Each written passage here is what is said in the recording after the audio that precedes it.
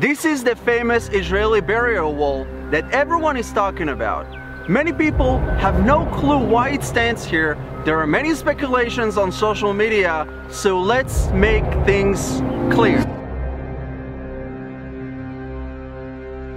Israel built this barrier in order to stop illegal crossing into Israel. Why? Because before Israel built it, Palestinian terrorists, including suicide bombers, were able to cross into Israel and murder Israeli civilians. It's certainly not an apartheid wall, because Palestinians who want to enter Israel, whether it's for work, medical care, travel, etc., are able to.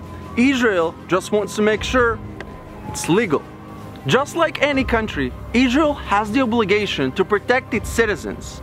After Israel built it, Palestinian terrorism have decreased, suicide bombing attacks have decreased, illegal crossing have decreased.